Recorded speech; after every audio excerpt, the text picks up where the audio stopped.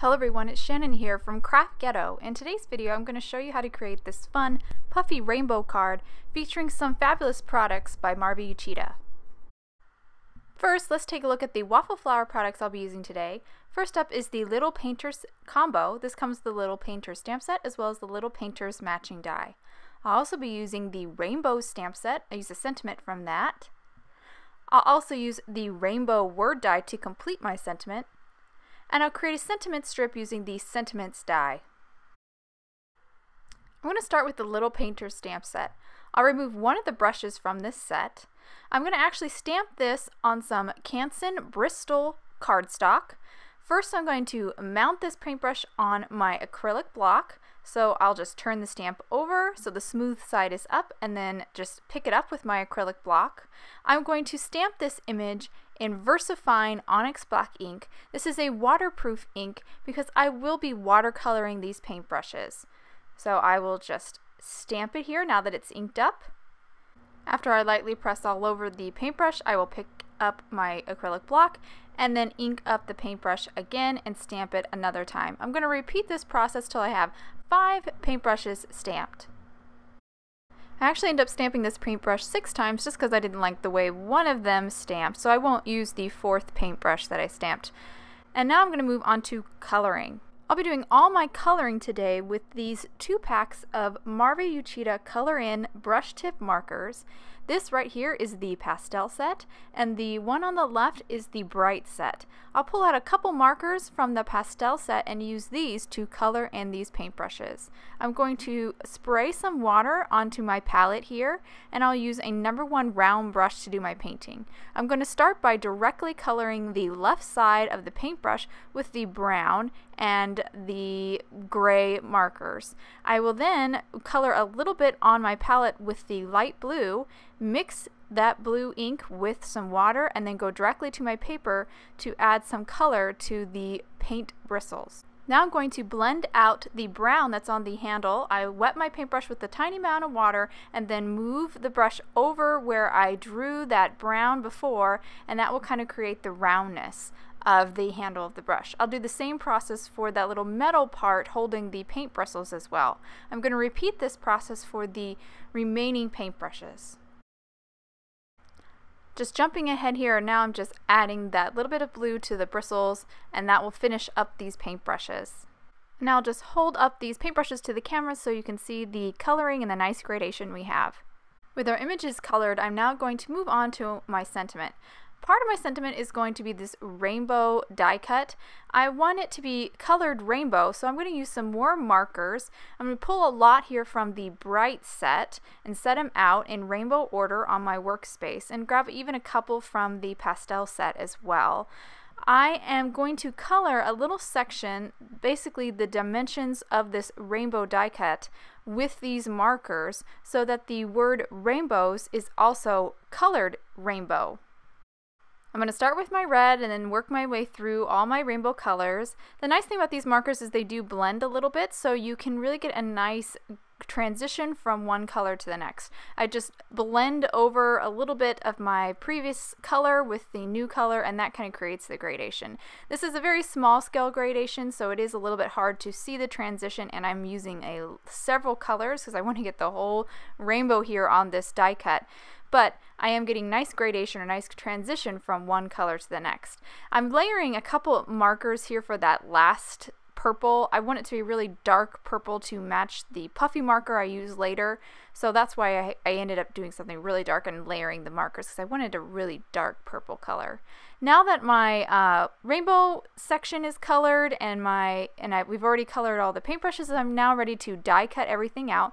I grabbed the matching die for the paintbrushes, and I'm now centering it on the stamped image and then using a little bit of micro pour tape to hold it down.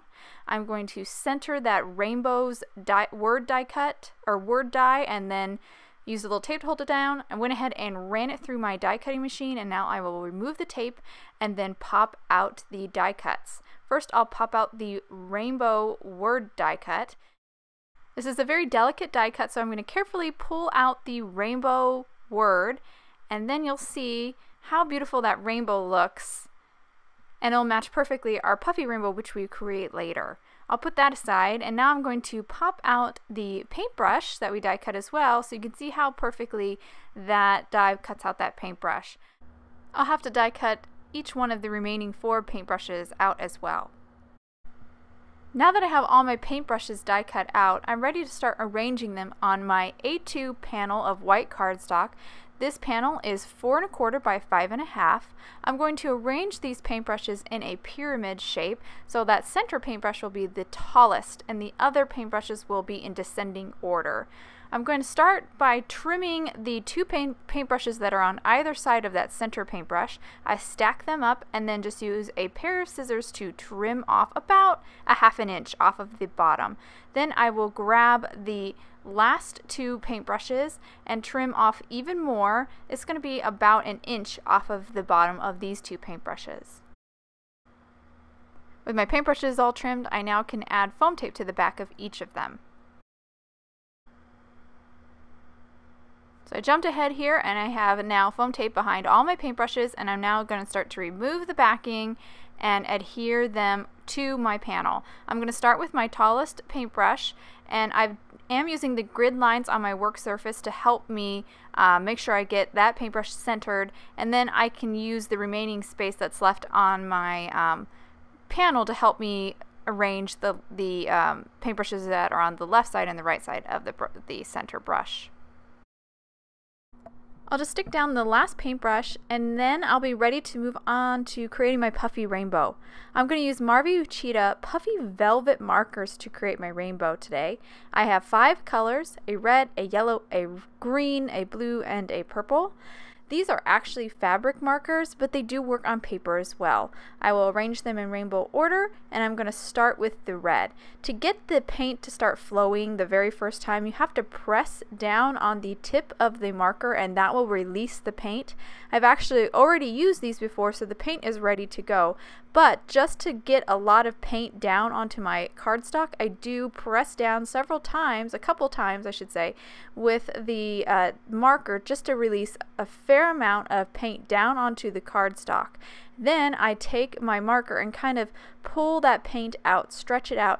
That is what gives that look of a paint swipe. I'll even add little drops right at the end of the paint to really look like a paint swipe. And I do this for all 5 colors. And I do have a fair amount of this paint on my paper. If I were to tip it up vertically, I might have even a little bit of running, so don't be afraid to get a fair amount onto your cardstock. And this is not completed yet. We do have to still heat set each one of these paint swipes. That is what gives it the puffy look. So as soon as I finish this purple paint swipe, then we will move on to our heat tool and doing the final touch to this puffy paint. So I actually have my heat gun heating up off camera here. You do want to start with a nice hot heat gun.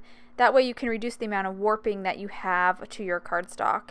And I am now just going over each one of those paint stripes, and what is happening, which is a little bit hard to see on camera, but the paint is starting to bubble and puff up, and this just gives a really cool texture to your card. So now I will hold the card front up to the camera so you can see that puffy paint. We got some great dimension from our puffy paint, and again, it really adds fun texture, something different. And I think there's a lot of uses for this puffy paint. You could use it for clouds, for ice cream, maybe even fur on an animal. I think there's a lot of fun you can have with these puffy paints, and they come with tons of different colors. So now I'm moving on. I went and die cut the sentiments die from some black cardstock. I save the scrap of black cardstock, and I'm going to mount that into my MISTI. I found this is the best way to stamp on a sentiment, or to create a sentiment strip. I'm grabbing a sentiment from the rainbow stamp set here, and I am centering it in the negative space from where I die cut my sentiment strip. Then I will pop my sentiment strip right back in there. I'll put some anti-static powder down because I am going to do some heat embossing. I will ink up my sentiment with Versamark ink, which is an embossing ink, and then I will stamp this down once, and then I will open it up. It did stick a little bit, but no worries. I just pop that sentiments die right back into the negative space and then ink up again and stamp a second time. I do like to stamp anything I'm going to heat emboss twice with Versamark ink. I find that I get better heat embossing results when I do that. So I'm now just taking my sentiment strip, putting on the white embossing powder, and now I'm in heat setting it. I'll hold up the camera here so you can see my sentiment nice and heat embossed and perfect. Nice dimension too. Now we're ready to put together our card. I went ahead and trimmed down some vellum to about 1.5 by 5.5 strip, and I am going to place that over the handles of my paintbrushes just so the sentiment's very clear and stands out so you can read it. I will center it, then fold over the edges, crease them down so they lay flat. I will grab my tape runner here and run a little tape on the side of my card front, and then I'll just press down the vellum onto that, and that will secure it in place. Now I'll move on to adhering my front panel to my card base. This is an A2 top folding card base. I just ran my tape runner again over the front of my card base, and then I'll just press down my panel. Now I'm going to move on to my sentiment. I have the rainbows die cut and then my sentiment strip. The sentiment strip goes on top. I'm just going to kind of center them here on that strip of vellum. And once I get everything in place, I will grab a piece of microfiber tape, or micropore tape, and place it on top, and that kind of holds everything in place. And then I will grab some liquid adhesive here and just place it on the back of the word die cut and the sentiment strip all over, just little dots of glue, not too much because I don't want it to squish out from behind the sentiment when I press it down in place. So now that I've got the sentiment with glue on the back, I'll flip it over and press it down, and then I will carefully remove the micropore tape, holding down the sentiment strip and the rainbow's word die cut too in place. Now one more thing I'd like to do, I'm just going to add a little dot over the eye in rainbows and poke out that little dot for the eye, and then I will place it right on top. I'm going to grab my Marvy Uchida jewel picker to do this. I found that was the easiest way to handle these little eye dots, and then just pop it on top of the glue. And now my card is complete.